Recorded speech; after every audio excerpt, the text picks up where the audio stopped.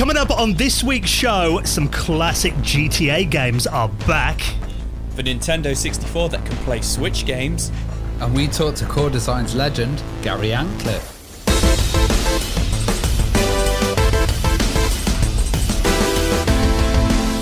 The Retro Hour podcast is brought to you each week with our amazing mates at Bitmap Books. Now, you need to check out Sega Master System, a visual compendium dedicated to celebrating Sega's 8-bit wonder and covering classic games like Alex Kidd, Fantasy Zone, Shinobi, lots more as well, over a massive 424 pages featuring legendary interviews and artwork. So you can check that out and lots more on their website at bitmapbooks.co.uk. Hello and welcome to the Retro Hour podcast, episode number 289, your weekly dose of retro gaming and technology news with me, Dan Wood. Me, Ravi Abbott. And me, Joe Fox. And a very warm welcome to this week's show, the show that just before the weekend, every single Friday, brings you interviews with industry legends, superstars, people who were behind our favourite games growing up. And of course, we bring you up to speed on everything that's been happening in the world of retro gaming and technology over the last 7 days with our dedicated den of D-pad destroyers, the Retro Hour crew. You're becoming more like Dominic Diamond every day. Do you have like a list of these ready, like to go? It took me about 20 minutes to come up with that earlier on. That's the last week I'm doing this. It's too hard now. I know, I like it. Keep coming up with them. If anyone's got any suggestions, get in touch on Twitter. That would be appreciated. I might put that on my CV. Now, of course, we have got some big news stories to get through this week. I know, again, as soon as we recorded last week's show, big announcement came. Something that we've been talking about for a while that we kind of predicted was going to happen, that Grand Theft Auto, a few of the classics, the trilogy, was going to get remastered, and I'm quite pleased to see that they're coming back. We'll get more into that in just a moment. I must admit, I've not been retro gaming all that much this week because I did finally get my hands on a PlayStation 5. I feel like you probably downloaded like Pac-Man on it straight away. I did actually. I've got quite a few retro games on there. I was going to say, I feel like you probably set it all up and then was just like, right, I'm going to sit back and play some retro games on it. All that power. Yeah. You use it for Pac-Man. Yeah. I've got it there, 4K, HDR, hooked up to my 65-inch TV, playing Pong. Pong, yeah, absolutely. It's got to be done. But I mean, there are retro games coming out for modern systems all the time, and that is quite a big part of what we cover on this show.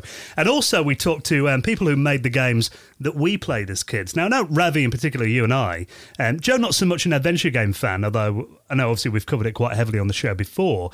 I loved point-and-click adventure games growing up. Oh, yeah, I really love them, and Of course, we're Amiga fans, and Amiga was a great platform for that, but also Core Designs were an absolutely amazing group. And, Nottingham and Derby have a bit of rivalry. We always have a bit of rivalry between the two cities. But I love Core, and we love the folks from Core as well. We've gone over and seen them and talked to them about developments. And, of course, that was a fantastic studio that birthed Lara Croft as well. Yeah, it's interesting because this week we're going to be joined by Gary Antcliffe, who he worked for a lot of companies that focused on 8-bit systems, particularly around the Sheffield area. He worked with their PAL Developments, a company called Alligator, High Tech. He was with them as well for a while. And then Core Design, but he was at Core at quite an interesting time, kind of just before they kind of made it big with the Lara Croft. I mean, before that, they were doing stuff like, I remember Jaguar XJ220 on the Amiga, great racing game the Core Design put out. And then, do you remember Bubba and Sticks as well? I think we've done episodes about that game before. Rick Dangerous as well was another one, yeah. And but also, they did have a hit with a point-and-click adventure game called Curse of Enchantia. Yeah, I've heard of that. I've never played it, but, we do get some details on that. And also, Universe, which was a really beautiful-looking game as well. I love the kind of...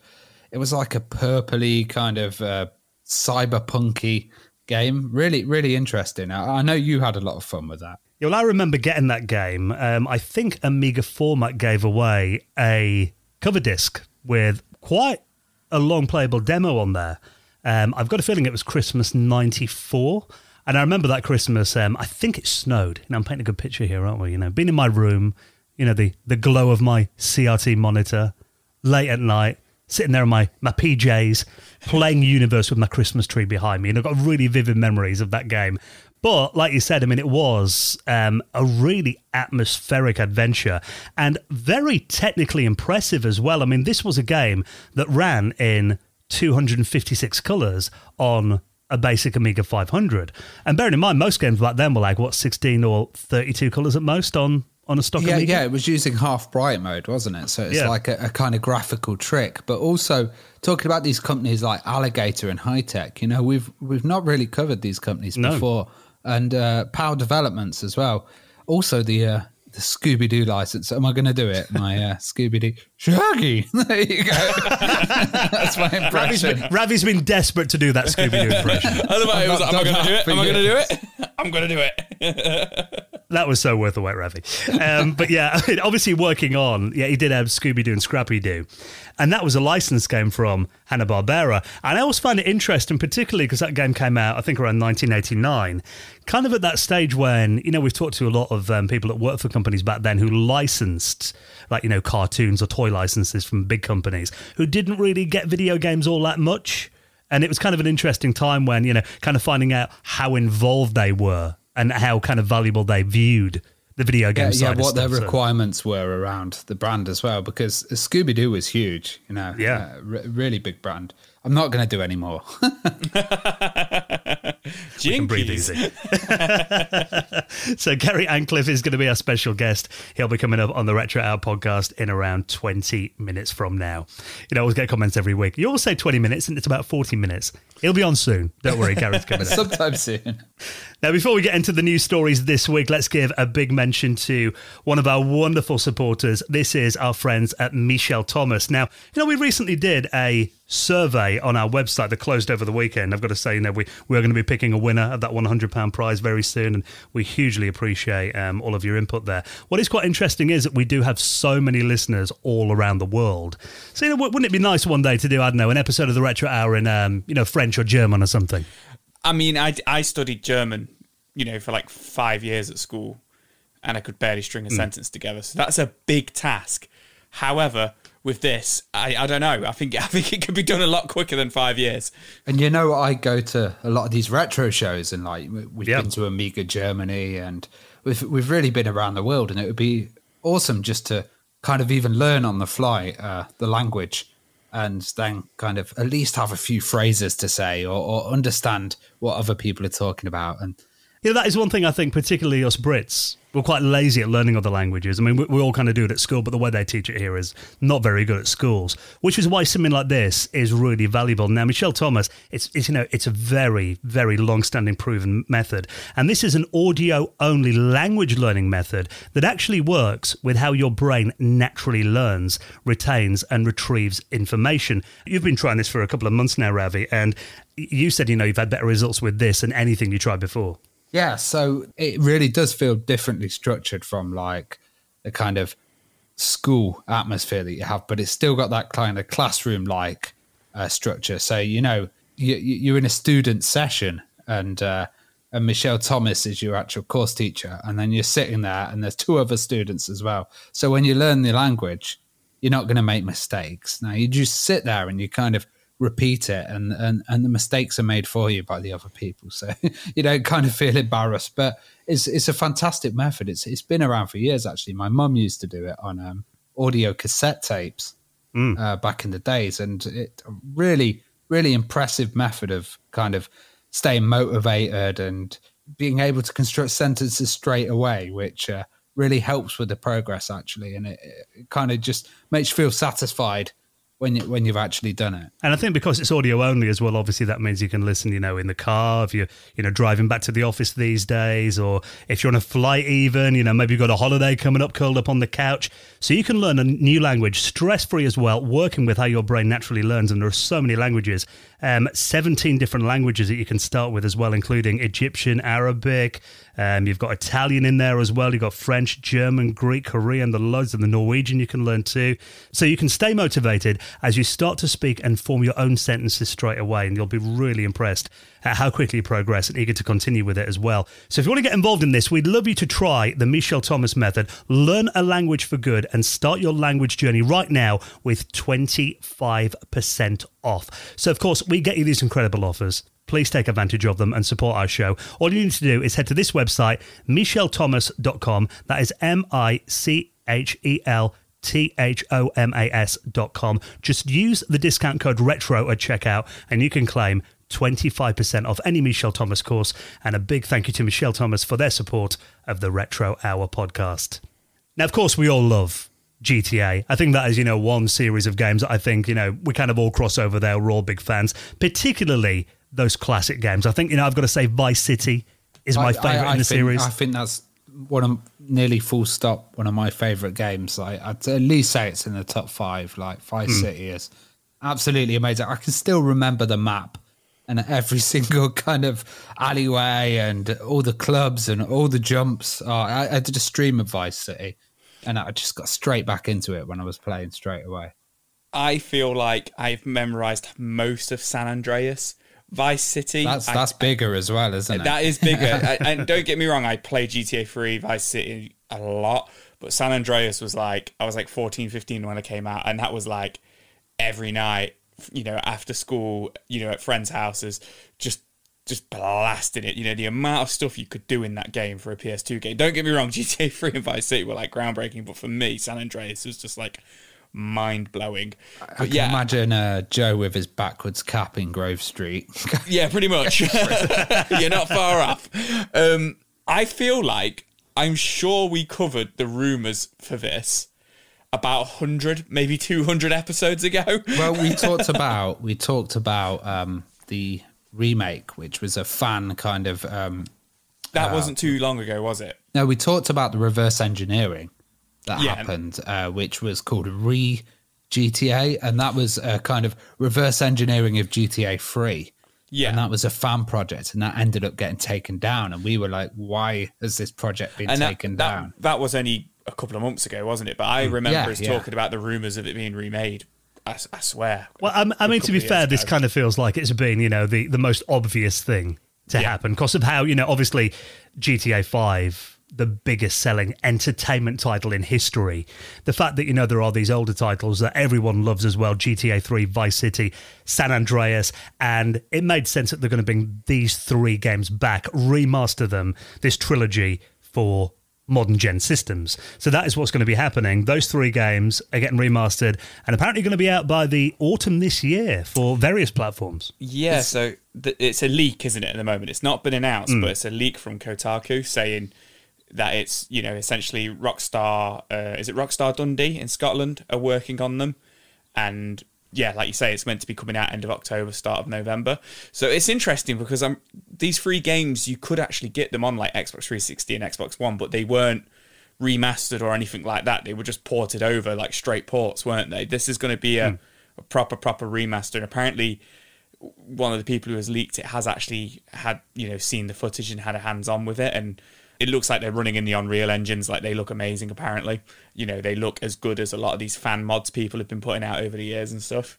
Do you remember when they used to release them at separate stages? So they would have a delayed release on a certain system and you'd have a GTA exclusive first on that. It was always system. PlayStation, wasn't it, generally? I was going to say PlayStation. It was, but then the Xbox version, I remember the Vice City was a lot better. They had reflections on the windows and stuff, and they kind of cleaned it up a little bit to kind of, add a bit of glam to that release. So it's great to kind of see it. It's a bit like in the GTA Legacy having these all released on a console as well, and kind of all cleaned up and looking nice. I would love to get a proper physical copy, but apparently the rumour is going to be digital only. But I would love a nice physical copy with all 3 games in it. And the maps as well. And the maps with 3 separate discs and, a nice big poster of one of the women or something that you used to get as well on the back of the map. That would be pretty cool. Joe's suddenly 15 again. I am. Grove Street. He's dressing up. Have you seen this recent trend of GTA multiplayer? So 5M is the client that you actually use. And there's a lot of role-play servers on there. And people are playing GTA kind of role play. So you're going around a city, people play the role as police officers, as cops. Well, I remember doing that originally on Vice City on a 56K modem. And we used to connect to servers and you'd type I am walking and picking up a gun. Because you didn't even have the animations to do that. And you'd have like bank robbery scripts and stuff. But that seems to be a new aspect that's got really big. So maybe one day on the Switch, we might see a role-play thing. That's my dream, to kind of see a role-play mod that everybody's using. You know what, though? With that game, I mean, I know on the PC, that was modded so much, wasn't it? That's probably one of the most modded games ever. Yeah, it's turned into a whole new game with this roleplay thing. It's yeah.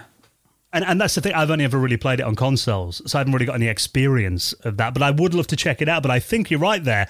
It would be cool if maybe they got some of the best kind of PC mods of that era and kind of bake them into this. That would be incredible. It's becoming like its own kind of engine where stuff's getting created in GTA 5 and becoming games of its own, like in Half-Life or people used to mod stuff like where Team Fortress came from and stuff like that, and they create their own titles, and it's kind of like that.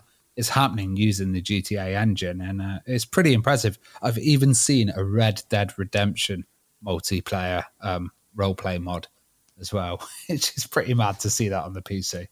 I think they definitely get a lot of kind of fan kudos if they did kind of put some of those kind of mods or hacks in there as well, you know, as optional extras maybe. But yeah, amazing to see those 3 classic GTA games apparently coming back to the PlayStation 5, new Xbox Series X and the S, and even the Switch as well, which is quite interesting. I do love the fact that Nintendo seem to be a lot more relaxed about stuff like this. I mean, could you imagine Vice City coming out on like the GameCube or something back in the day? You just didn't see it. But then they'd put Resident Evil 4 out, which is like in many ways a lot more violent. So it's just strange. I'm hoping they don't take the swearing out or something and like censor it. Yeah. You can do a lot more. I guess there's a lot more mature content in Vice City, but yeah, it is good of Nintendo to. Well, I say good of Nintendo. It's cool that they're doing that now. Yeah, and finally something to play on my PS5. Hopefully I'll get a few some more retro games. Talking, yeah, exactly, yeah. Now what about this? An N64 that can play Nintendo Switch games. This kind of blew my mind because like Ravi was trying to explain this to me earlier on, and it was I couldn't figure out if it was 3D printed, if it was, actual using a real N64 with the guts of a Switch in it and stuff like that. And he was trying to explain to me that this is the N64, you can actually dock the Switch into it. And I was so confused. So I had to look on the pictures. So, we're a podcast, so sometimes it's hard to, describe something. But honestly, click on the links. This looks awesome, doesn't it, Ravi? Yeah, it's by a guy called Quinadian Bacon. And he's actually got the shell, gutted a N64. And then what he's actually created is the dock inside. But the dock, it contains a lot of things that they don't usually have. So it's got a USB-C power supply in there. It's got a USB 2 ports as well at the front, but also he's managed to put them inside the N64 ports as well. Yeah, so it looks really slick. Like, it doesn't look like, somebody's just sawed it out. Do you know what I mean? Or just drilled out the controller ports. Like, he's done a really, really, really tight, nice job of this, hasn't he? And then if you saw this on the table, you wouldn't. You would never know. Yeah, you wouldn't look twice at it. It's like, somebody's got an N64 on the side. But what I think's really cool is he's made a custom like Switch. Is it not the Nintendo Switch? Like custom Switch, like a little latch mechanism. Yeah, like a latch mechanism to actually make the Nintendo 64 open up. The only way I can describe it, like a clamshell, like a PS1 would, and it opens up on hinges, and then that's how you dock the Switch in and then close it, don't you? Yeah, it's kind of a bit like loading in a VHS cassette. Yeah, that's when a really you put good way it in. You open up the N64 case on a hinge, and then slide it in, and then close it, and the dock works. But amazingly, he's added fans in there. He's got LED status, and this is all controlled by an Arduino Nano as well. So that's actually controlling all the power, and he's even managed to customize and add in a little card reader at the side for the actual Switch games. Yeah, so you don't actually have to put the game in the Nintendo Switch to then put in the N64. You can actually put it in the side of the N64. Yeah, which is amazing. So you don't have to open it all up. Yeah, that's awesome. Again, we talk about so many of these kind of fan mods, but this is one of the most impressive I've seen so far. The sheer amount of effort that's gone into making this. I just think how amazing that would be. Like you get a friend comes over And you got your N64 there. You're playing like, Zelda Breath of the Wild or something. You're like, I don't remember the graphics looking that good on the N64. Well, I reckon he could sell this as a kit. If he got all the components, and I'd definitely want one. And I guess it would mean gutting an original N64 though, wouldn't it? But maybe a broken one. That's what he did. He bought a broken one for spare parts and then got the idea. But it'd be nice even if he just did a YouTube video, like a how-to, that'd be pretty cool to see. There's a lot of soldering required. Yeah. I was going to say, it looks quite an advanced project. Definitely way beyond any of my electronic skills. I mean, I'm looking here, there's about 35 images, the step-by-step he's put on Imgur that you can check out. I mean, again, it's not something that someone who's never picked up a soldering iron before is going to be able to do on a Saturday afternoon, is it? It's quite involved. Yeah, it's pretty involved. I can't see myself, I've used a soldering iron like twice in my life, so it's not something I'm ready to do, but I think it's something Ravi could probably do, I feel like. I could give it a go, but I'm just thinking like, I'd love to put it in something else, like, a Switch and a Virtual Boy. That would be too expensive, though, wouldn't it? That would be pretty cool. You slide it in where the eye fits. Ravi's finally bought a Vectrex. He's put a Switch in it. Ripped it apart on day one. Yeah, so, can you imagine? Yeah, very, very cool. So if you want to check out that full series of images, I'll put those in our show notes, along with all our other stories at theretrohour.com. Now, I can already hear Joe getting excited over this next story. It's a Castlevania one, Joe. I know how much you love Castlevania. I'm a big fan of Castlevania. This is one of my stories that I've put into the news this week.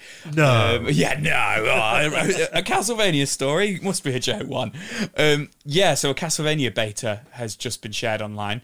So did you say beta or beta? Beta, sorry. A Castlevania That's what beta. British... If I say beta on my YouTube channel, people are like, it's not beta, it's beta. It's kind of coming together now. Tomato. Yeah, exactly. Yeah. Beta. For Castlevania New Generation, for us people in the PAL region, or Castlevania Bloodlines for everybody over in America. So this is beta 0.5, which has been dumped online this week by essentially... So what the beta 0.5 is kind of like a legendary beta for this. It's a Mega Drive game, Castlevania New Generations, and essentially what this beta is it's missing a lot of levels which were never in the final product, which was seen in a lot of magazines back in the day, when the game was getting reviewed and stuff like that, and we were seeing, I was going to say trailers for it. Obviously, you didn't really get trailers for games back then, but magazine articles about the game and stuff. There was, there's a famous level on it, the players playing on a Zeppelin, which was never in the final game. And essentially what's happened is in 2014, a Castlevania Dungeon Forums, which is a famous Castlevania forum, somebody posted that they had the beta cartridge from one of the magazine reviewers. And that person has now sold it on eBay. And obviously the person who's bought it has dumped it online straight away. And it's available for people to play, which we'll put in the show link in the show notes as well. And it's got all the missing content from the final game. No explanation to why this content didn't actually kind of make its way into the final game, and maybe hardware limitations and stuff like that. But apparently it works fine on an emulator, or works fine on an EverDrive, which I think is really cool. And it's got the missing level, and then it's also got a few extra parts to some of the stages. Like there's I think it's the 4th level, which is set in like an Victorian industrial area, and there's like a steel mill, which was never in the final game, which is in this version as well. So always on the lookout for these cool hidden, not hidden, but cool levels that never made it to the final product, which, kind of go down in history as like, it's like is it the Hidden Palace Zone with Sonic? It's always cool when these things come out. But yeah, you fully playable. It apparently is a little bit temperamental and a little bit glitchy, because obviously it's the 0.5 version of the game. So it's not the finished version of the game, but I like the stories behind them. How they always turn up on eBay, don't they? And I want to know how much it was sold for, how much the listing was, but I've yet to find it, unfortunately, and it's not in the article.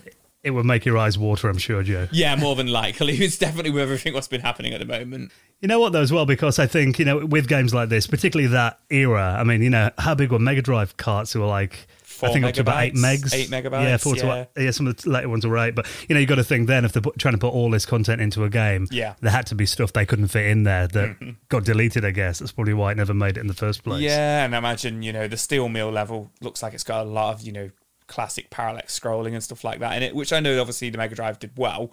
But I guess, I'm no technical nerd, but if there was a lot of it, maybe it took up more space. I don't know. But yeah, it's still interesting. And anything Castlevania, just because we never get any new Castlevania games anymore, I always love to talk about it, any excuse.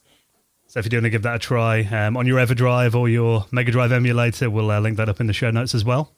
Now, before we get into our chat with Gary Antcliffe, talking about games like Universe, Scooby and Scrappy Doo, loads of these amazing companies in the UK that focus on 8-bit machines, core designs as well, some should talk about with Gary in just a moment. Before we do, it's nearly the weekend, of course. Time to put your feet up and maybe crack open a delicious cold beer. Now, of course, this is our great friends at Beer 52, who've been massive supporters of the Retro Hour podcast. And, whenever us guys get together, which we're planning on doing again very soon, there's always a case of Beer 52 nearby. Oh, yeah, absolutely. There's always one in Ravi's fridge for us to nick. And, there's always a snack in there for me to nick as well. Usually Nick from Ravi's dad, actually, because I know your dad's a big Beer 52 fan, isn't he? Oh, yeah, he absolutely loves them. And I've been redoing my living room, so you guys need to come round and we'll get some Beer 52 and have some gaming and actually try some new ones as well, because it's a really good service for finding new beers and new drinks. Well, I've actually got one of their latest cases of Beer 52 here, and this is celebrating the Windy City of Chicago. So this is our friends at Beer 52, the world's most popular craft beer discovery club. And what about this? We want to give you some free beer. Aren't they just magical words? Absolutely magical. Nothing better than free beer. Are there two better words in the English language than free beer? Well, listen, we want to get this delivered to your door, 8 delicious craft beers. All you have to do is cover the £5.95 postage. So if you're based in the UK, head onto this website right now, beer52.com/retro. That's our exclusive code. You'll be helping out the podcast by doing it. beer52.com/retro. And at the moment, you can sample the finest craft beer from the coolest Chicago breweries, from Bridgeport to Beverly, all for the price of postage. And Beer 52, they do this every month. They're on a mission to find the best beer anywhere in the planet, and they visit a different place each month and they seek out the best small batch breweries. And that is one thing we love about them, that they focus on the little guy. So you can sample their finest craft beer and they will carefully put together a case that they send out to their lucky members each month. So if you want to get involved in this, obviously it depends on what kind of beer you're into as well. You can customize your case. If you don't like dark beer, choose a light option. They also include an award-winning beer magazine called Ferment, and you don't realize how interesting beer is until you look through Ferment. And they include 2 tasty snacks to wash down the beer. So there's no minimum commitment. If you want, you can take the free case, try it out, see what you think. If it's not for you, pause or cancel at any time. But if you want to claim this free case of beer right now, head to beer52.com/retro. And a big thank you to Beer 52 for their support of the Retro Hour podcast. Now, of course, it is one of our favourite weekends of the month coming up. It's going to be our Patrons Hangout on Sunday, where our lovely patrons come on. We have a little hangout on a Sunday night. We all have a bit of a chat. We normally do a bit of a retro kind of show and tell, show off our pickups and that kind of thing. Any things you guys are going to be showing off this month? Yeah, well, I've, I do DJing with my Amigas. I had Amiga 1200s before, and now I've got my 600s. So I miniaturized the whole DJ setup, and I've got some cool little gadgets and stuff that I'm going to show off, and it's good to be back on the decks again. And I can't wait for the patron chat. It's really nice to catch up with everybody and also kind of drool over all the stuff that they've got. I wonder if Ravi's going to swap his Amiga 600 setup for the Amiga Minis when they come out. DJ with them. No. Original hardware for me on that. I was thinking that I might drag my PlayStation 5 in, but it's like nearly as tall as me. I was going to say, you're just like holding it on your lap. You will be dragging it. It reminds me of like Little Britain, where he used to hand like the pencil to the guy and then the pencil would be ginormous. Yeah. So this Sunday coming up, 8 p.m. UK time, all patrons are welcome. This is where for a couple of hours on a Sunday night, we just geek out about everything to do with retro. You know, it's kind of geek culture, really, isn't it? We talk about movies, magazines, phones, MP3 players, video games, of course, and also you can get a bit of help. I mean, you know, maybe you're working on a project at the moment. They're a really knowledgeable bunch of guys, and it's always so much fun. So if you'd like to hang out with us this weekend, we're doing it on Sunday evening, and you'll find the link on our Patreon. And also you get some other perks as well. You get the usual show ad-free, you get it early, and before we do the Patrons Hangout, we're going to be recording the next episode of our Patrons exclusive podcast, the Retro Hour After Hours, which I think is probably the more nostalgic of the two podcasts that we do. Yeah, a lot of people, you know, we've just done our survey and you know, it actually finished today. So a few people have said on it they want to hear more of our opinions and kind of like our childhoods and stuff like that and what we think of particular consoles. But that is literally what the After Hours is, because this podcast was never meant to be about that. But a lot of people ask for that. So that's kind of what the After Hours has become. So we kind of talk about, you know, we've done a lot of episodes about like the Mega Drive and the SNES. We're thinking of doing the PS1 next. But we've also been doing the retro years, haven't we? Kind of thing. So we've been talking through lots of big years in retro gaming. You know, we've done 99, 2000, 2001. We're going to be doing 2002 next. And, you know, we don't just talk about the games that came out and the films and stuff and technology that came out that year, but we talk about like where we were in life as well. So, you know, if people want to hear that, you know, which a few people have been asking for, the After Hours is the place to be for it. And 2002 is a pretty cool year. I do remember some good stuff coming out. One I'm going to talk about is Medieval Total War. Oh, yeah. Great. But also BMX XXX, which was that really bad version of Dave Mirra's BMX game. Didn't know you were a fan, Ravi. So yeah, Ravi's going to be loading his mini disc player up with NSYNC and Holly Valance songs to get him ready for going back to 2002. If you want to check out the Retro Hour After Hours podcast, that is a Patrons exclusive. You get a load of other perks as well. So if you want to join us on there, the reason you're doing it really though is to support this podcast and make sure that we can keep bringing it out every single Friday for you and keep bringing these guests to you as well. And of course, you will get a mention for supporting the show in the most prestigious high score table in the world of retro gaming, the Retro Hour Hall of Fame. And a big thank you this week to Martin Meldrum, David Hearney-Writer, Alistair Brush, Whatnot, and Mark Hillary, who all made donations into our Patreon. We hugely appreciate your support. And if you'd like to join them, head to our website at theretrohour.com. All the details there. And hopefully we'll see you for the Patrons Hangout on Sunday night. Right, then next, some incredible stories about companies like High-Tech, PAL Development, Alligator, and of course, Core Design as well. With our guest, Gary Antcliffe, is next on the Retro Hour podcast.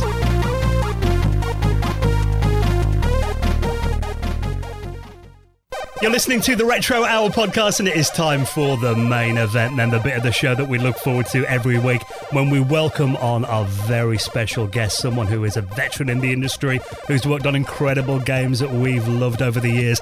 And this week we're joined by someone who has worked for many companies, including, of course, the infamous Core Design. Let's welcome on our guest this week, Gary Antcliffe. Hello, Gary. Hi, how you doing? Very good, thank you. Really appreciate you joining us.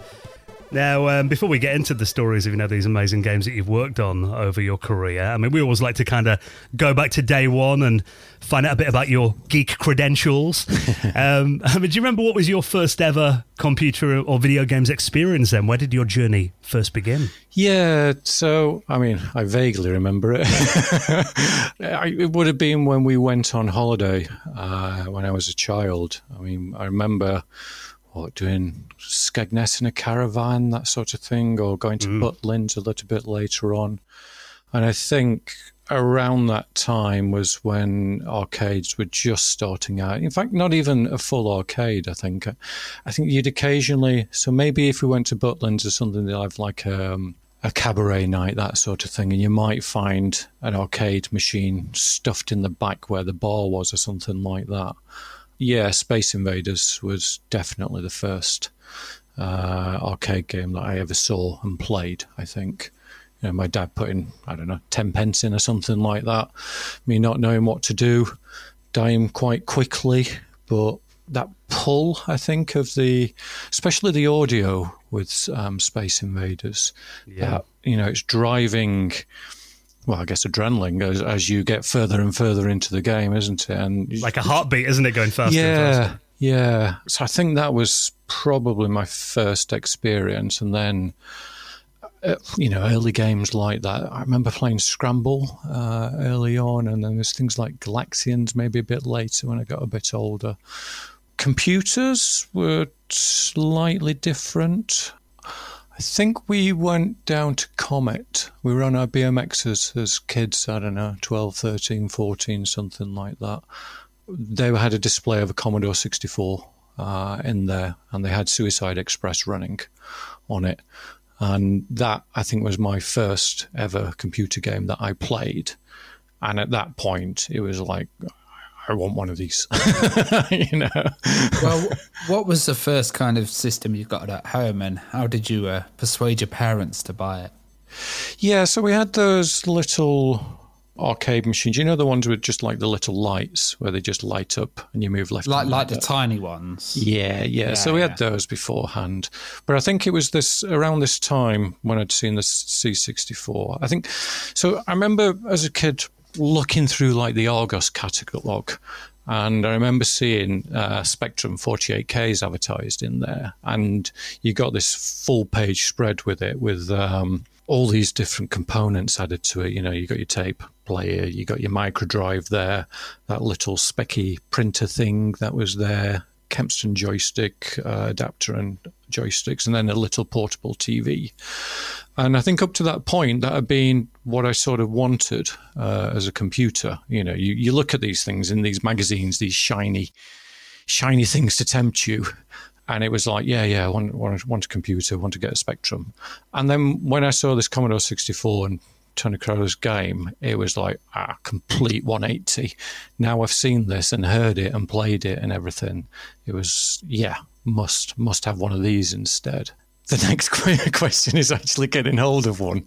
Doesn't matter how much you badger your parents, if they can't afford it or whatever, you're not going to get one. And they weren't cheap back in this day and age. I think the Speccy was about 130 quid. And the C64 was about 240 at that point. You know, I'm from a working class background. My dad worked in a steel mill. He was up at 4:30 in the morning, working in this massively hot environment all day long. And my mum was doing two jobs. She worked in the kitchens at the college and a cleaner as well. So it was quite a stretch for, you know, oh, can I have a C64 as a Christmas present? But what my mum did was, and my kids will take the mick about this because I've told them this story probably more than once, so now they take the mick. But she made me this deal where she said, if you can put half the money towards this, then we'll get you this for Christmas. And the bit my kids take the piss out of is me having 2 paper rounds telling them that I had to do this for like a year to scrape together the money. You know, I was that I heard dedicated. A load of people kind of did that, you know, they were like mowing lawns on double shifts and like, you know, working hard for that kind of early machine. Yeah, absolutely. You know, and it was hard work. I mean, so it was a straight after school paper round, and then there was the Sunday morning one with those hideous, massive Sunday papers. You got like a skinny 12-year-old lad on a BMX, you know, being pulled off left, right and centre by this huge weight trying to, you know, bike around the top of Stannington in Sheffield. And, you know, Sheffield's not flat, so it's quite hard work. Oh, but you worked up a sweat doing that. Yeah, absolutely. But yeah, you know, that and money from birthdays or that sort of thing, got that together. And yeah, my dream came true. That was the best Christmas ever for me, I think, up to that point. I know a lot of kids, you know, would buy a computer just to play the games on. What made you want to learn to program it then? When did that kind of come in? Yeah, I mean, obviously, I played tons of games initially. I think there's a couple of bits to it. I've thought about this before, and I think there's the inquisitiveness. I always wanted to know how things worked. So I was a sort of kid that would take the calculator to bits or the watch to bits, and, you know, most of it would go back together and it sort of worked, but not always. And it was the same with bikes, taking those to bits and putting new parts on and whatever. And I remember I used to play with Meccano and Lego before I got the computer. So I had the creative side. I liked building things. I liked understanding how things worked. And I think just as I got more and more into playing games, it was that same sort of mentality. Right, I want to take this game to bits. How do I understand how it works? How do I get into the nitty-gritty of it? What do I need to do to make my own games? You could type in listings from magazines and that sort of stuff. You had the basic listings for games that were 5-6 pages long. You spent God knows how long typing them in. And there was always mistakes and they hardly ever worked or whatever. And you could learn a little bit from that. If it was in basic, then you could try changing a few bits here and there. And that gave you a little bit of an into how does it work. But I think, to be honest, a lot of the games in magazines, they moved to just data statements. So you typed it in basic, but it was just a whole bunch of numbers. And that didn't really mean anything. So yeah, I did that for quite some time. And then I came across, there was a basic program to be an assembler. And the way it worked is you typed the basic program in, and then you ran it, and then you typed in lines in the basic interpreter again, and then you could assemble that code into machine code and run it. So that gave me my first in to going a bit further than just what basic was. Well, which magazines were you reading, and what were your kind of essential pieces of literature? Yeah, the essential piece was Zap 64, really. I would periodically buy other things, other magazines, and I think you used to sift through those at the newsagents and look through to see if they had any listings in that might be quite useful or, would ignite that creative spark. That was some of it, yeah. Yeah, I do remember spending like entire Saturdays, typing in those listings and then checking them over and they're not working. And then you get next month's issue and it'll be like, oh, here's the errata, we got this wrong. Yeah. I'm seeing those regularly. There was some of the later ones used to do checksums, especially when there were the ones that were just the data statements. So that was helpful. So you get a checksum and it'd say in line 150, you've made a mistake. So it would checksum each line or something like that. So that was quite useful. But it does teach you the principles as well, definitely, because you can kind of, after doing a lot of those listings, you can work out what's going on and like which bits have actually messed up and maybe just debug it yourself on the fly. Yeah, and I think, I moved on from that. So when I had this assembler written in BASIC, that piqued the interest to go a bit further, to look at assembler and start looking at, what could I do at a lower level?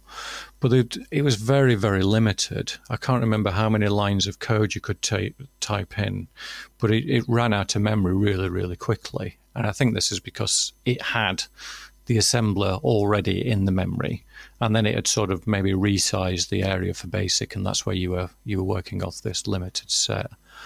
So I'd seen a few bits here and there of assembly. I remember Zap 64 did something from maybe Gary Penn or maybe the other Gary. But it was so simplistic. I think it was literally just adding a few numbers together. And as a kid, it's like, what use is that for a game? How do I make a game out of adding some numbers together? But I wanted to experiment more. I think what I did was there was obviously adverts in the back of magazines, and there was the Action Replay cartridge. I think it was the first one that I got. So again, more paper rounds, more saving money up. I think it was like 40 or 50 quid or something like that. So they weren't cheap. And Commodore 64 reference manual as well. And once I bought the Action Replay, what that allowed me to do was I couldn't assemble anything. It didn't have an assembler in there, but I could type in hex data statements and disassemble it. So you got the Commodore 64 reference manual that tells you what the instructions are for the computer. So the assembly language mnemonics. So you got things like LDA, which is load the accumulator, and accumulator's a register. It's the only one on the 64 where you can actually add or subtract numbers from it. And you got two other registers, X and Y. And you had these mnemonics, and you had the hex code next to it. So what I would do is type in the hex numbers to write a program to, load some numbers in, add numbers together, whatever, stick them in the sprite position hardware registers to try and get things moving around on screen, that sort of thing. And then the action replay had a disassembler. So you'd type the hex in, then you press D and look at it, figure out where you type the incorrect number in, go back to the specific memory address where that number needed to be updated, update that, go back to disassemble, see if that worked. Yep. Save it off on tape. Make sure you save it off on tape before you crash the machine. Otherwise, you got a lot of typing to do. Which happened a lot, I imagine. Yep, it did happen a hell of a lot. And then off you go. And we're having the C64 reference manual. I mean, it's not a massive book, but there's a reasonable amount in there. But I think the first, I don't know, half to 2/3 maybe are all about BASIC and how to program in BASIC and all that sort of stuff. And I just skipped over that. I wasn't interested in BASIC at this point. I tried it out. It was really slow. I couldn't do the things I wanted to. It just wasn't worth me looking at that point. That's how I felt. And then you had the instructions for the 6510, which is a 6502 derivative CPU in the 64, and the hardware registers. And the hardware registers did things like set the screen address, move the scroll register in the screen, set the sprites positions and the addresses for where the sprites pick the data up, set the colors, that sort of stuff. And yeah, you would just experiment. You would write to these hardware registers and see what they did. Well, it sounds like, you're obviously really learning how the hardware worked by doing all this. I mean, do you remember the first game that you made at home and got running? I remember trying to make loads of games at home and never finishing any of them. Right. And I think what would happen is I'd have ideas and I'd get partway through and then I'd start playing another game and I'd see something else. And, it's like a kid in a sweet shop. It's like, ooh, now I want that shiny thing. Ooh, I want that shiny thing over there instead. So, yeah, I tried all sorts, but I don't remember ever completing a game at home. Not fully fleshed out. I would probably get basics of a level up and running. You're talking like side-scrolling shooters, but probably not a lot in it other than a scroller, a sprite on screen, and maybe some bullets, and probably not even some enemies at this point. It's very, very early days for me. And then I also used to write my own little demos for myself. Again, this is just banging on the hardware, really. What's the phrase from Yak? Oh, dancing on the copper. That's the one, yeah. This was a thing. You were just banging on the hardware going, what can I make it do? And I think I remember at school, occasionally we swapped tapes and someone gave me a tape with a demo on rather than a game one day. And I'd never seen a demo before in my life. And then that was it. It was like, oh, what can I do? So then it's like, you're writing raster bar demos and you're opening the borders and you're trying to write sprite multiplexers and all this sort of stuff. And again, you're honing your skills by seeing how far you can push things. I mean, this is a 1 megahertz processor, which doesn't do a lot in 1 megahertz and a 50th of a frame is not a lot. So it's all about counting instruction cycles and seeing how far you can push things. Go on, Ravi. Well, you mentioned Yak there, Jeff Minter. Were there any kind of programmers that inspired you, or any games that you were trying to clone or create? Absolutely. I mean, the wonderful thing back then was you'd have these young adults, really, in the magazines, especially something like Zap. And they're sort of like pop stars, really. And it was great to be able to see, put a face to these games and find out a bit about what they were doing. So Tony Crowther was prolific at this time because I'd seen Suicide Express and his name on the game, and then played other games of his later, absolutely. Andy Braybrook was absolutely amazing. Uridium was just blew everyone away when that came out. Yeah. And he did the diaries in Zap 64. And that's what I used to love, reading the diaries about, how do these guys actually go about making a game? What's it like on a day-to-day basis? And there's people like Chris Butler, who he was pushing things really hard. I mean, Commando and Ghosts and Goblins for the time were absolutely amazing. And then he did Space Harrier. And it's like, how on earth did you do something like that on a character-based 1 megahertz machine? And yeah, there's a few others. I mean, Archer McLean, I played Drop Zone and IK Plus. Loved those games. When we were chatting before, Dan, you're asking about whether I went to the Computer History Museum, and I said, yeah, go there often with my kids. Well, I was playing Drop Zone in Computer History Museum in Cambridge one day, and a guy walks up behind me, and I was playing it. I just had a quick glance as someone walked behind, and then I just stopped, and I turned around and I went, "Are you Archer McLean?" Oh, wow. He said, "Yeah." How did you know that? I said, I just recognise you. And it was brilliant. You know, I got to, you know, we had a long chat. I got to introduce my son to him. And I got to tell him basically, you know, as a child growing up, you were one of my heroes. You know, you inspired me to be better and to make games and try and do the sort of stuff that you did. So that was brilliant. I thought, it was really lovely to speak to him. He's a lovely guy as well, isn't he? Yeah. Well, how did you enter the industry professionally then? Yeah, so this is back in the late 80s. There's a lot of unemployment at that time. So I started at Alligator, and I think actually when I was at school, I had a friend whose uncle either worked at Alligator or it might have been one of Mahoney's who actually ran it. And I remember giving him a loading screen that I'd made. Just I think I copied a T-shirt or something like that I had, and said, "Oh, you know, if Alligator ever wants someone to, you know, draw loading screens, you know, I'll do it for them," sort of thing. Being incredibly naive as I was at that time. And I got a message back from them saying, "Oh, it's great that you've sent this along. You know, keep up the good work. It's really good to hear from you, but we don't really need anyone at this time." And I just wasn't good enough is the honest answer.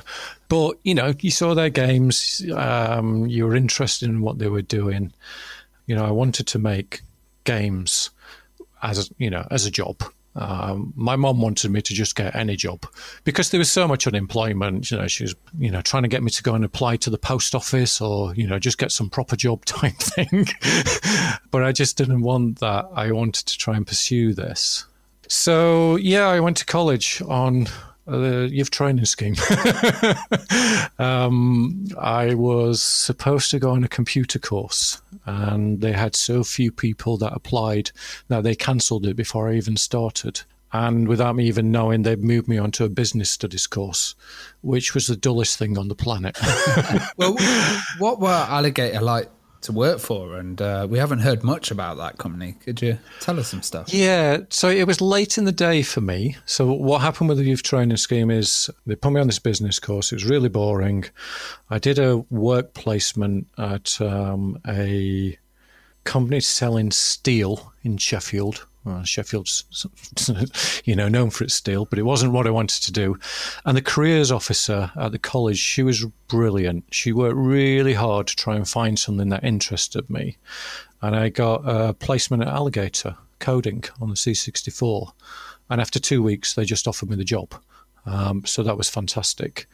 And I think I was on something like £10 a month more than I would have been if I was on the youth training scheme, which was even less money than being on the dole. So you can imagine, you know, where I started. But that was my dream. I wanted to make games. I'd have gone in there for nothing and made games.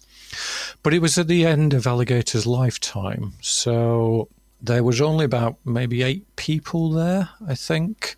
When I started, it was in a single room. I mean, I was, 17 years old.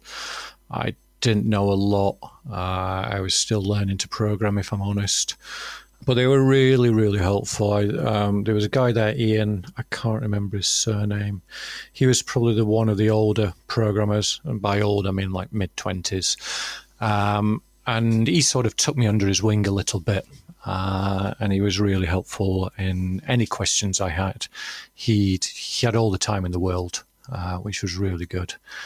It was a little bit different. So there was Tim Mahoney, who was there, who was the guy that ran it. and his brother Mike, I think. And yeah, it was a little bit different, the environment. So I had a disk drive for the C64, which I'd never used before.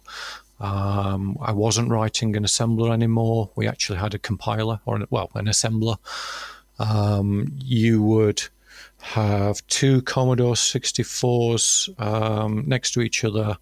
Well, Mick Lister did, who was writing the main game. And there was a parallel cable between the two. And you would assemble it on one machine and download it over the parallel cable to the other machine. So when it crashed, you didn't lose everything. But it would take 20 minutes to assemble off disk, whereas I was used to just typing in hex and disassembling it, and you knew there and then whether it worked or not. Well, whether there was an error or not in what you'd inputted. Whereas now, if you made a typo, well, you could get to 19 and a half minutes into your compilation and then it failed, and that was quite painful. But yeah, it was a great place to start, a great place to work. It just didn't last that long.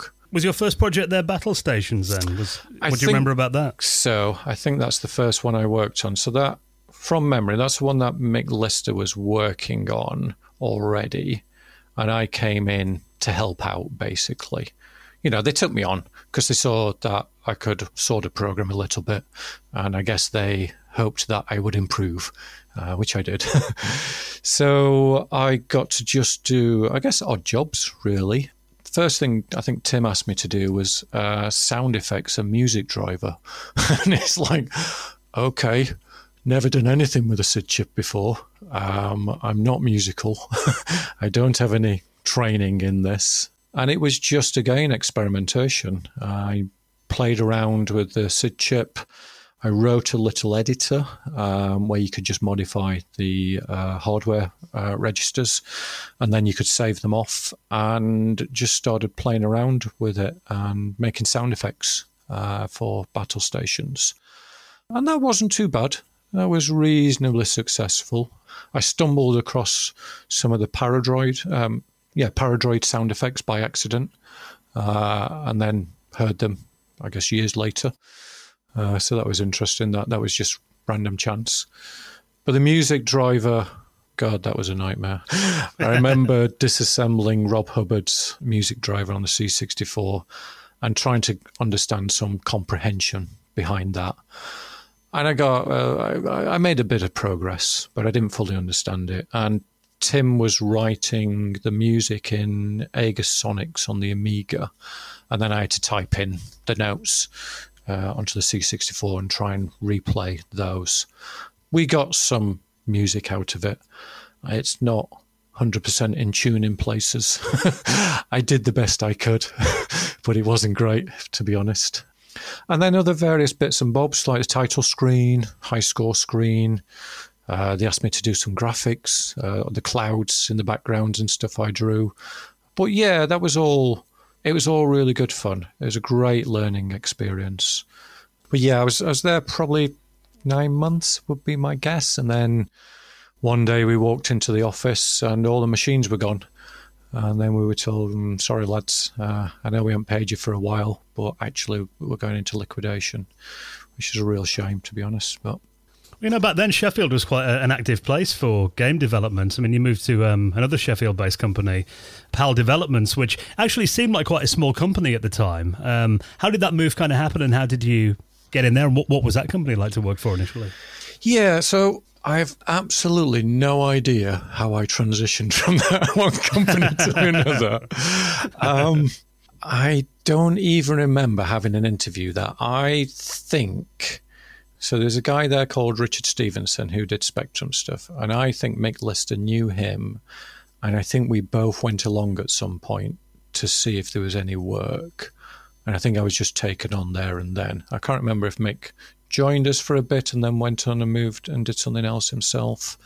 But yeah, so I worked with Richard Stevenson there for a good many years, and yeah, PAL Developments. PAL stands for Palmer Acoustics Limited.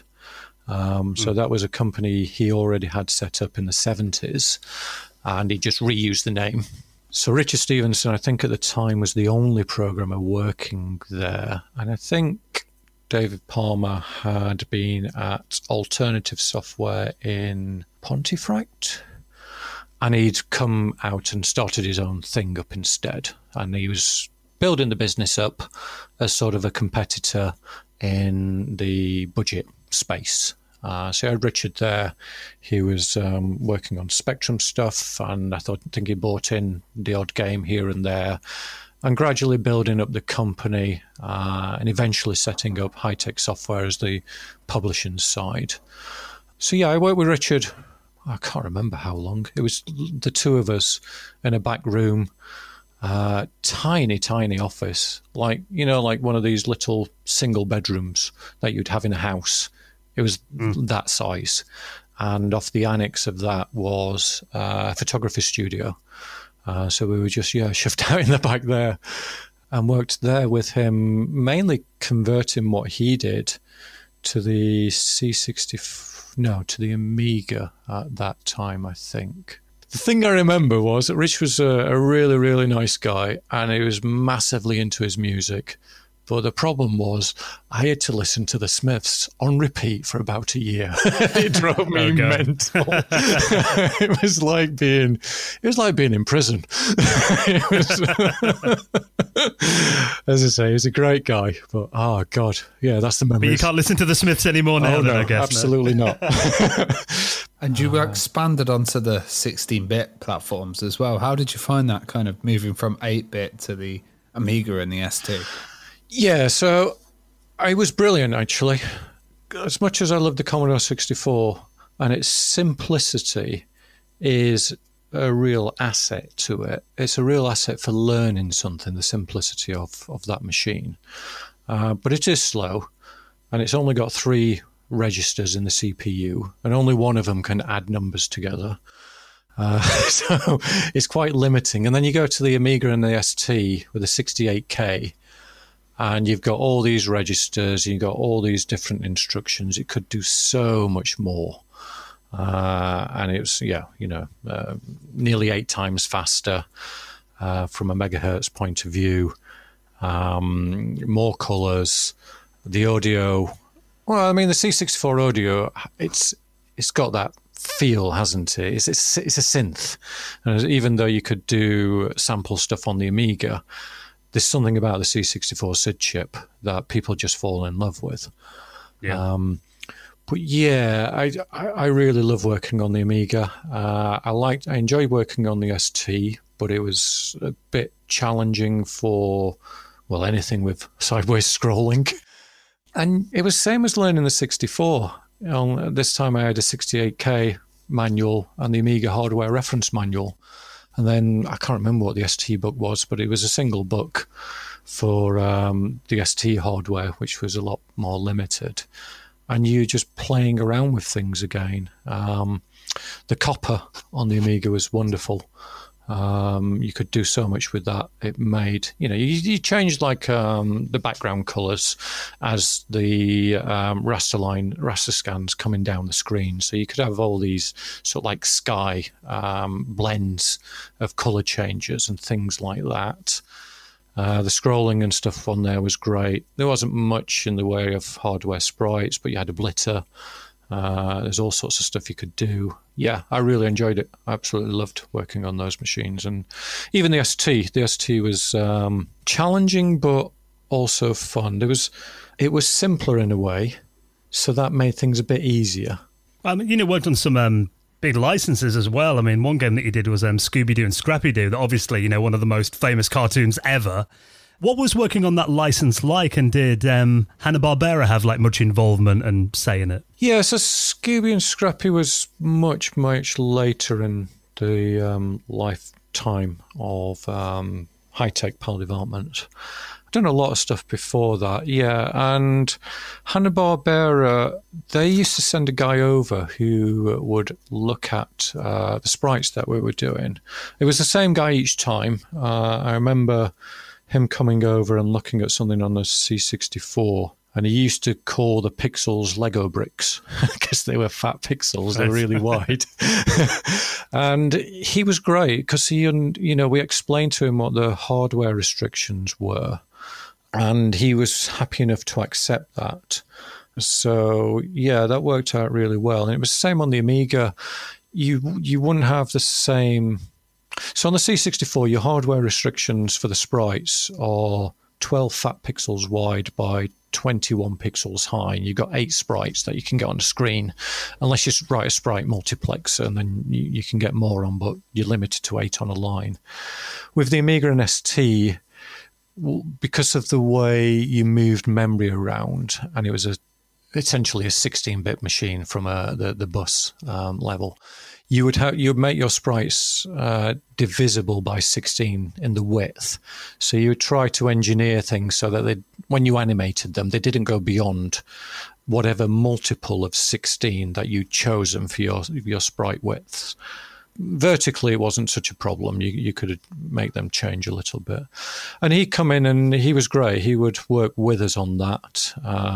He'd help the artists, maybe reshaping things a little bit here and there, where it's the character should be a little bit more like this.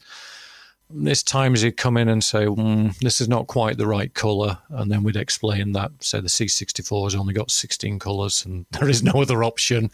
And he'd accept that, and go, okay, well, that's the best we can do, fair enough. So that was good. I don't think they really had too much involvement in the game design at all. We played through a few levels, and, they were platformers and that sort of stuff, so there wasn't anything particularly bad in those. So he was fine with that. We did do some work with Warner Brothers, I think, at some point as well. But that was different because we had to send everything off to America. I can't remember what we were doing there. Daffy Duck or something like that. I know we had the license for a whole bunch of Warner Brother characters. And Richard had drawn up a whole bunch of sprites, and we'd sent them off to America. And they sent back a completely redrawn sprite set. Everything had changed. All the dimensions of everything had changed. Adhering to this 16-pixel boundary had all gone out of the window. They'd made loads of suggestions and stuff, and it was like, we just can't do this. This is not how computers work. With games, if you've got a limited amount of memory. So yeah, that was a lot more awkward, actually. They just didn't get it at all then, no? No, not really. They weren't doing games at that time. They were just doing cartoons and stuff. Obviously, very different these days. How did you end up moving to Core in 1984? Did you have to kind of go to Derby and change location and stuff? Yeah, late in the day with High Tech, we had another company where I didn't get paid for months, and eventually it went into liquidation. I think it phoenixed back up afterwards for a bit and then disappeared completely. But yeah, we had to move on because I wasn't employed anymore, wasn't getting paid. I'd always had a real fond affection for, Gremlin games and Core games. Certain games really stood out. They were pushing the boundaries. You saw these in magazines or you played them or whatever, and it's like, I wish I was that good, sort of thing. I think with Core, I think I just pulled the address out of my magazine. I wrote them a letter. I sent them some of my games, and they wrote back and said, do you want to come for an interview? And it's like, yeah, brilliant. Jeez. And like I said, I think when I went to High Tech, I didn't actually have an interview there. I think that was word of mouth. So this was my first ever interview. And it was like, Core was just so up there in my aspirations. It's such a huge thing to me. So I went out and bought a suit. And I went down in a suit, had an interview with Jez. And one of the first things he said to me was, are you sure you're a programmer? Because I've never seen a programmer in a suit before. Not a common sight. Yeah. But yeah, I mean, the interview was just a chat with him, really. He'd seen my games. We had a chat. He seemed interested. He showed me around the studio. He introduced me to a few people. And yeah, that was it. It was a done deal. He said, yeah, come and work for us. And I can't remember if Richard Morton came down at the same time or if he had an interview slightly later, but we basically started at the same time. I was still living in Sheffield, so I was commuting to Derby every day. I was picking Richard up from Rotherham on the way there, so I was leaving at 7:30 in the morning, trying to get there for, it was probably 9:30 by the time I actually got there. And the M1 decided they were going to do roadworks for about a year and a half, which is an absolute nightmare. So there were some days I'd set off at 7:30 and I wouldn't get in the office till 11 o'clock. It's just an absolute nightmare because you're just stuck in roadworks for like 2 hours. So that wasn't a great part of it, but, you know, being there, getting there was great. And I don't think Jez I don't think he knew what to do with us initially. So he just said, I think I might be able to get the choplifter license. Why don't you guys write choplifter on the Amiga? So yeah, we started on that, got a level together, just the basics of a level, started experimenting with a few ideas. We had a nighttime mode with like a flashlight on the front of the chopper. So it lit up the little guys running around as you flew by and stuff. And then just turned around at some point later and went, sorry guys, I didn't manage to get the license. We'll have to do something else. Oh, no way. I mean, Core had some incredible games up till that point. I know one game that I love that they did was Curse of Enchantia, which is obviously a point-and-click adventure game. And you actually made an incredible point-and-click game when you were at Core called Universe. So where did the idea for that game come from then? How did development on that start then? Well, thanks for that. That's really much appreciated. I remember when I was at Core after we'd done Universe, I got my first ever piece of fan mail from a 12-year-old boy who'd been playing Universe. Absolutely loved it. So that was brilliant.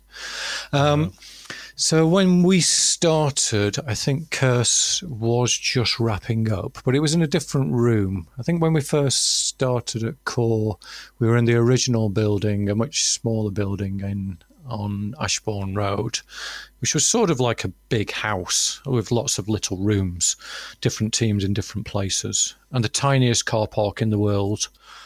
Yeah, it was potluck whether you actually got in the car park, and then you had to park down the actual driveway of it. And then when you wanted to leave at night, you had to reverse into the main road of the A52, I think it was, Ashbourne Road. So that wasn't much fun. Oh, wow.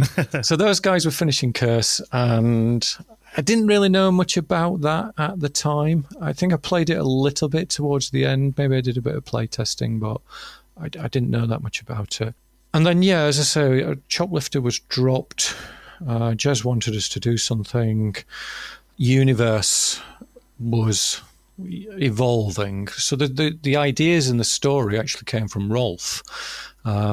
He'd worked on Curse of Enchantia, and he already had this story. Now, I don't know whether this was supposed to be some sort of follow-up. I don't think it was. I think he just had a story.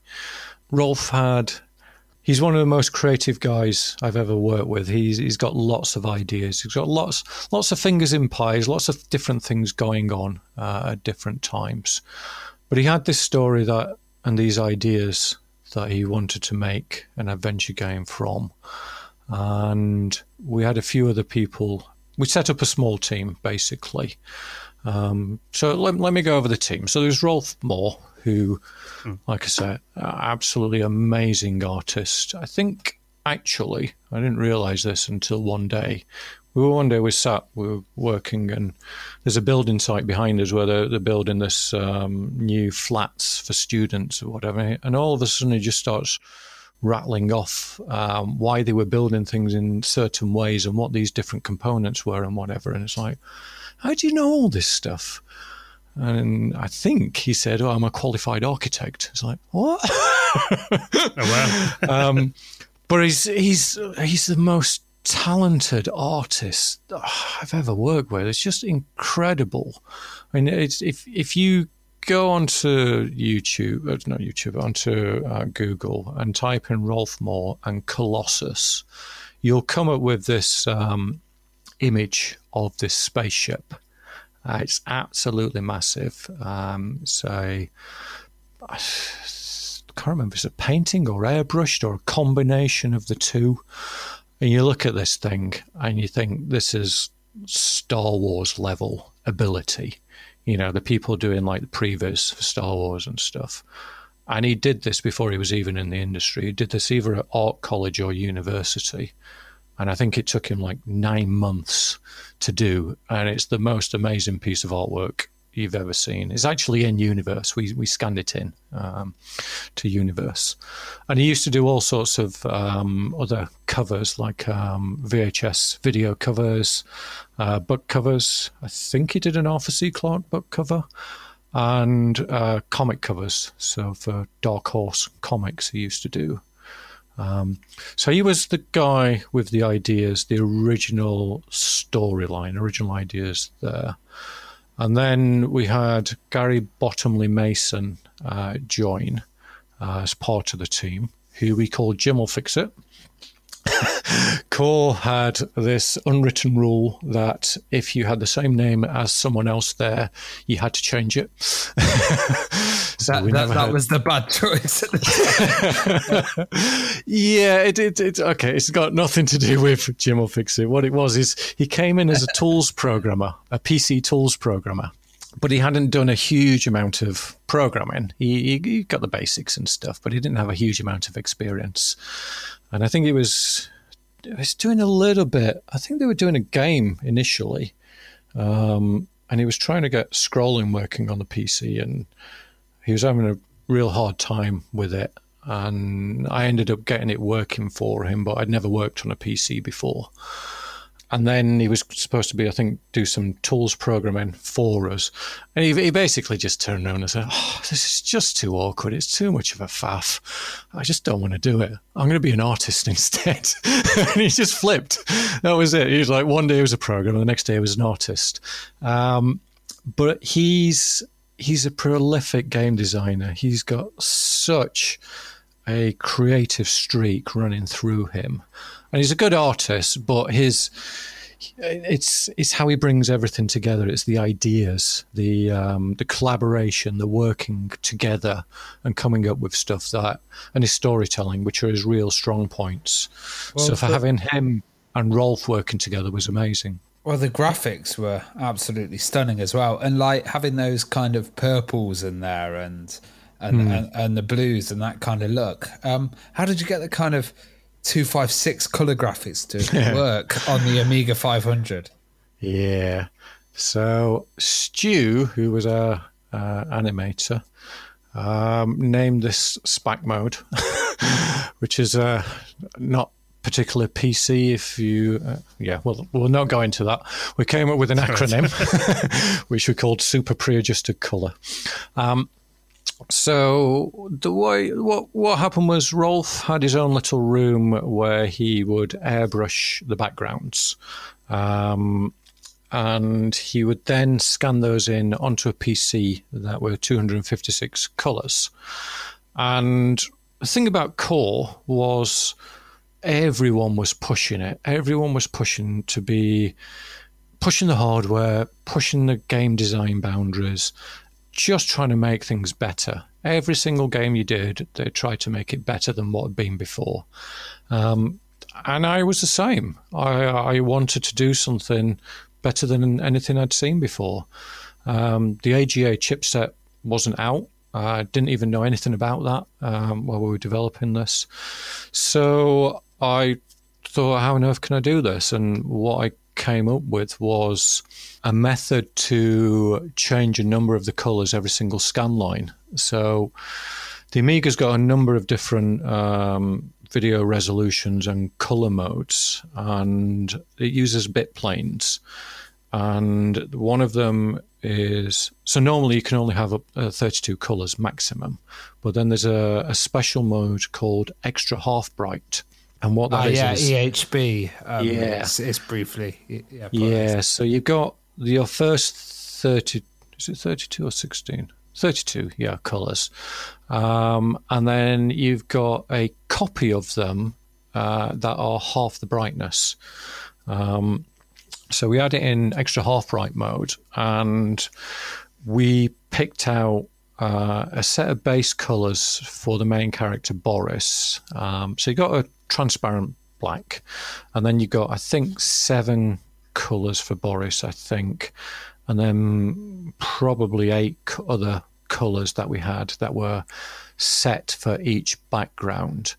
And then on every scan line, I would change 16 colours, which, when it's in extra half bright, you got another 16 half shades. So you got 32 different colours that could be changed every scan line.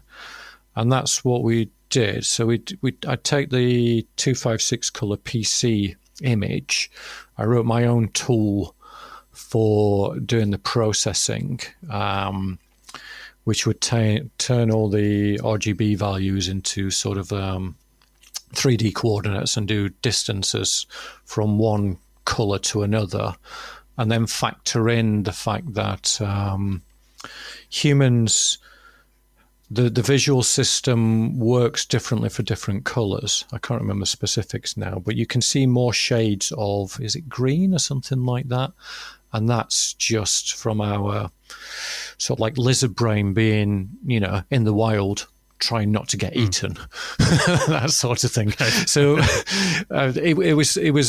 it would adjust to try and generate the screens as best it could, based on a little bit on how the human visual system worked and how close or far away colours were, and balance things out on a per scan line basis. But, it wasn't perfect. And we had to have sprites and things in the background that would animate. And Stu would do the animations for those. And then there was times when we would have to make adjustments to the original graphic and maybe have to scan it in again and then reprocess it. So Stu had done some work on the animated background stuff. Then you reprocess it, and it would generate some slightly different colours to be as optimal as it could. I mean, it was one of the most beautiful games on the Amiga, just visually stunning. But also the music was a big part of that game for me as well. I mean, before we started recording, I mentioned to you that I first got hold of a demo version of it on a magazine cover disc. And I remember just, leaving the game playing in the background because that music that you got, at the start when you're on that planetoid, it just sounded otherworldly, it was incredible. I mean, was that a big part of the experience, the audio on the game? I think so, yeah. So Martin was the guy who did the music. Martin's absolutely bonkers, but in the nicest possible way. He's such a brilliant guy, and he did at that time, I think he was the only audio engineer there. It was before Nathan had started. He was more in Tomb Raider times. And he had his own little room. It might have been down in the basement at this time, so that he was sort of insulated noise-wise, or we were insulated noise-wise away from him, and he'd be tinkering away and stuff. And Martin was fantastic. I mean, you just chat to him about your ideas and the sort of stuff that you wanted, but it's often quite vague. Trying to express yourself, what you really wanted could be a bit vague, and he'd go off, and he was a wizard. He really was. And he'd just come back with something that was it was way beyond what you thought you were expecting. He was absolutely amazing guy, and a little bit like me, he's self-taught. He has no classical training. Taught himself using trackers, and he experimented with samplers and all this sort of stuff. And he was experimenting with music, trying to just push the Amiga various different ways. I think he came from the demo scene originally, and that was his way into making games. The puzzles were kind of a big part of point-and-click games. Were they tricky to kind of get the balance and the difficulty level sorted? At Core, you lived and breathed games. Core was one of the most amazing places I've ever worked. And there was such camaraderie between people. People were pushing boundaries and technology, but everyone was open to sharing and talking about ideas. And most of the studio would go out, bizarrely, because people weren't originally from Derby, most people weren't. They would go out on a Thursday night to the Blessington Carriage, and we would just talk games and ideas and come up with ideas for the puzzles. Other people from other teams would chip in here and there occasionally, but it was usually the core team there that night, coming up with ideas and giving things a go. I think there was a few where they were going to be too difficult. We pushed back on them a little bit. But that was the collaboration part of it. Everyone was sounding out all these different ideas. And actually, after a few beers flowed, the ideas got a bit... some of them got a bit silly, a little bit out of there. Experimental. Yeah. And then we come in the next day and go, what the hell were we talking about last night? Seemed like a good idea at the time. Yeah. And, we'd try some of those things. We'd get them in.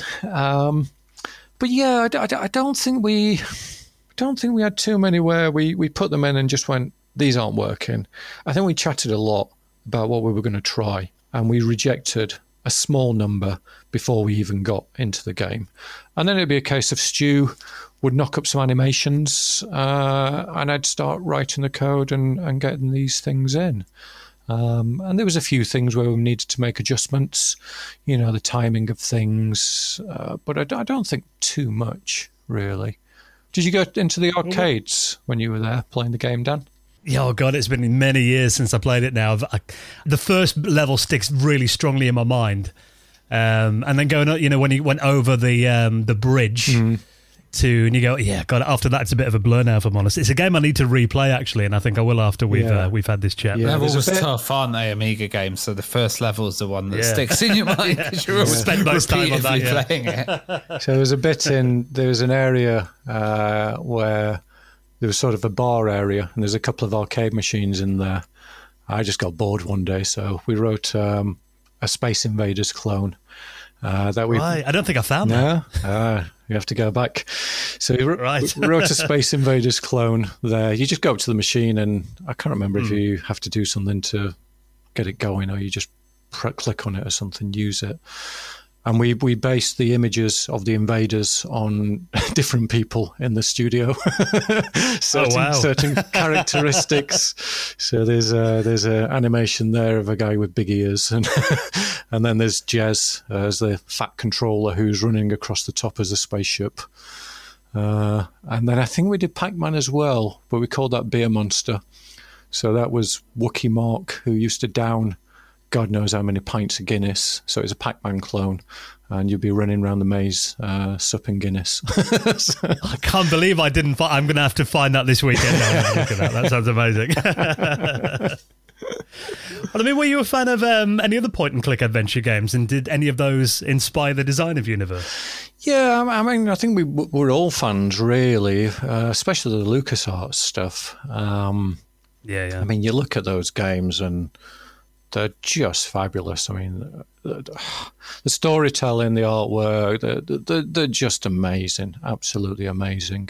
I wasn't a massive player myself of those sorts of games. I was more of a arcade shoot-'em-up type guy. But Jim played them loads, and, again, we might be back at his place having a few beers. He'd be playing through stuff. We'd be chatting about stuff. We'd be looking over. We'd be taking ideas, not ideas. We'd be taking inspiration from these games and thinking, what can we do? How can we push things? That sort of thing. So yeah, Monkey Island, Day of the Tentacle, Sam and Max, they were all absolutely amazing. We were blown away by them. We were a tiny, tiny team of 4 people. In fact, those 4 people were the biggest team Core had at the time. But I have no idea how many people worked on the LucasArts games, but I'm sure there was a lot more than 4.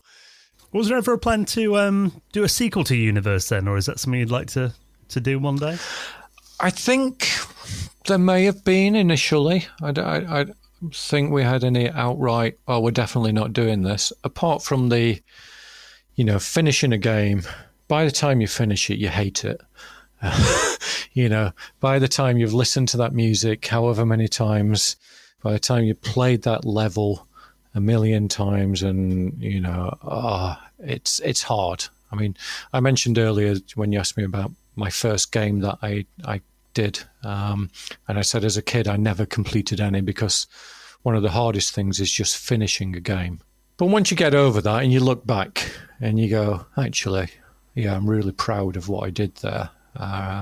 So yeah, we would have done something, I think, but things change. So development timeline for Universe was about 18 months in total, and again, that's probably the longest dev time that Core had on any game. I was the only programmer. Ironically, the guys doing the PC version, there was 4 programmers on that, but they had to knock it out quickly, and they were pretty much doing line for line assembly conversion to the PC.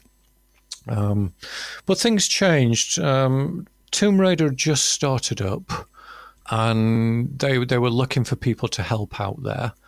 I was more than happy to jump on board and help for a bit. Toby and Paul were great friends. We went to the pub with them on Thursday nights. We talked over ideas. We'd seen the developments of Tomb Raider. It was massively ambitious for the time, but also had a huge potential to be amazing. And Toby was very, very forward-looking. When I joined, I did like a little animation sequencing editor. I'd done loads of editors. This is the thing on the Amiga, so knocking out some editors on the PC was just part of the course for me. What you wanted was to be able to take small animations and be able to string them together. And we had things like key points in the animation where the left foot planted. As it hit the ground, it was the start of the event. And as it left the ground, it was the end of the event. And we had these little things in there that allowed you to then sequence from one animation to another. So that was really useful to him. And I think I started the room editor. And then we were looking at light mapping experiments. This is way before anything was doing this. And then I ended up moving on to the Saturn and porting the 3D engine. So I think if that hadn't happened and I hadn't moved on to Tomb Raider and we'd been looking around for something else to do, it may well have gone ahead. But it was also moving over to consoles at that point in time. The Amiga was approaching the end of its lifestyle, and the PC market was a nightmare, really. I mean, getting PC games out was painful. The fragmentation on the graphics cards and sound cards, all the testing you had to do for all the different combinations of things that you might have plugged in. A real pain in the arse. And there was a lot of piracy. I mean, there was piracy through and through everywhere, but I don't think the PC market was that great at that time. So I think it's just down to that, really. I think it's just down to the changing circumstances. And also the kind of team sizes as well, because you ended up working for like huge companies like EA and Infogrames and like Infogrames, I can never say that correctly. What was it like working for these kind of much bigger productions, and did they grow a lot compared to earlier in the decade? Yeah. I look back, and my fondest memories are those small teams. One coder, one artist, or Universe, 4 people, or Tomb Raider at that time was, I think, 6 of us or something like that. That's where the real joy was. We had that for a number of years. I mean, I left. I went to America, and then I came back, and I went up to I went to Sheffield, then Manchester. Yeah, the Electronic Arts stuff would have been Premier League stars. I guess that's what you're talking about. And those teams, yeah, they were much bigger at that time. I remember with doing the EA stuff and the Premier League stuff that it was very, very stressful. I think we had about 30 coders. And it was very short timelines for that. It had to fit in with the season. So we didn't have a lot of time. I mean, this is when we're at Software Creations in Manchester.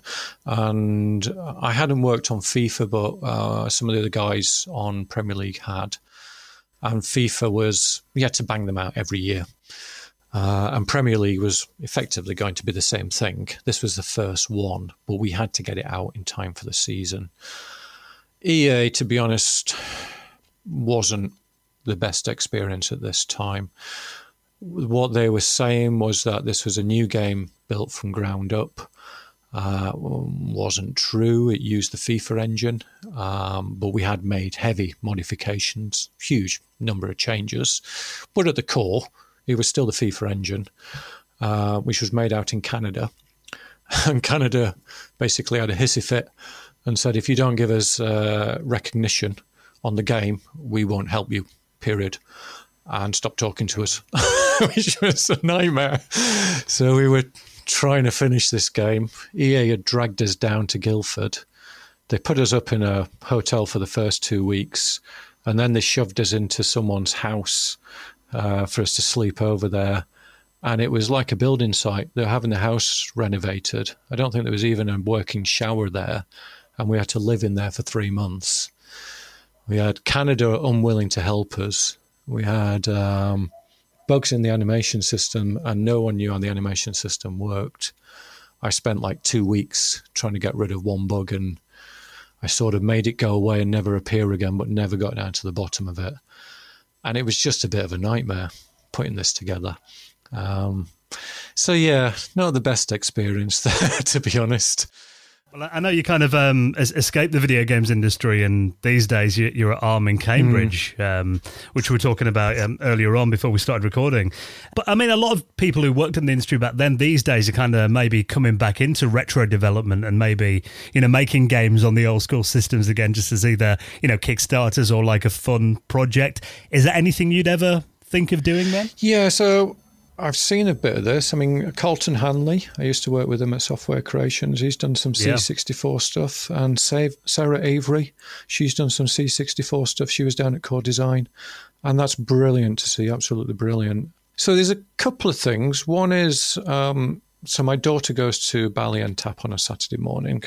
And I drive her there, and I've got like an hour and a half to kill while she's doing that. So I was playing around on a C64 emulator on my laptop while I was waiting for her, but this was before the pandemic dropped.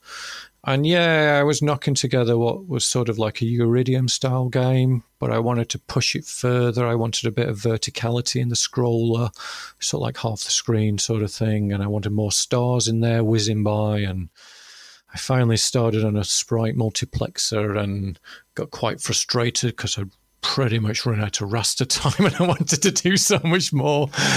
So that was an interesting journey down memory lane, and I enjoyed it, but it just all got put on hold due to the pandemic and stuff.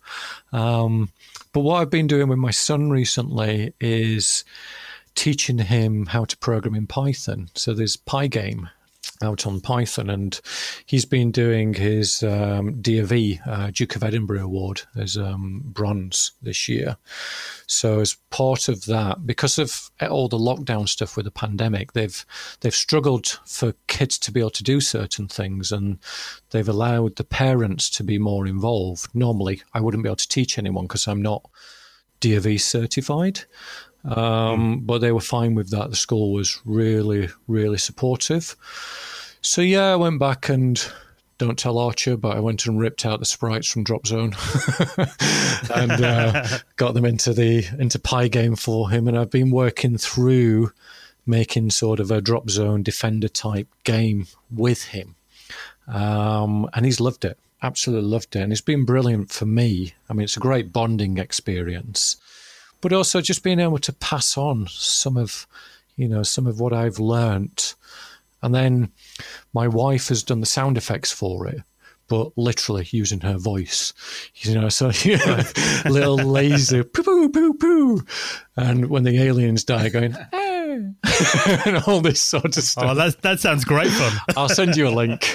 We put a little YouTube video on so that we could show his teachers. But I still love it, yeah. It's that creative thing that's still inside, and I think that'll always be there. Well, it's great to hear, Gary. And, if you do ever pick up like a a retro development again, and you want us to talk about it, please do get in touch. We'd jump all over that. Yeah, I'll tell you what I am looking forward to is the Mega 65 when they get that released. Oh, me too. Oh, I can't wait for that. Well, Gary, it's been an absolute pleasure talking to you. Thank you so much for coming on and sharing some of your memories. It's been fascinating to chat. You too, guys. Thanks so much. It's been great.